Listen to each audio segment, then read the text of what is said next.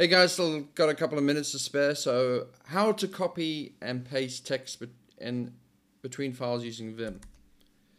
Okay, so let's create a file.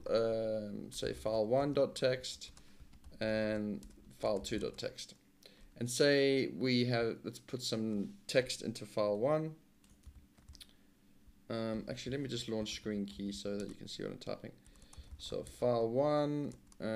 Paste that in GQAP to reformat it. So now file 1 has some text, but file 2 doesn't. The way to do it is Vim -O to see. So I got a split thing there. You could also just launch it like that and then go split file 2. Sorry.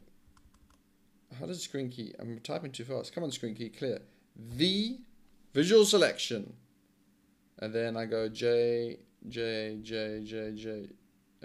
end, and then yank Y, Control W to get to the other window, and then P to paste, and then Shift ZZ to save. Easy, hey? If you like the tip, please like the video and subscribe. Bye, guys.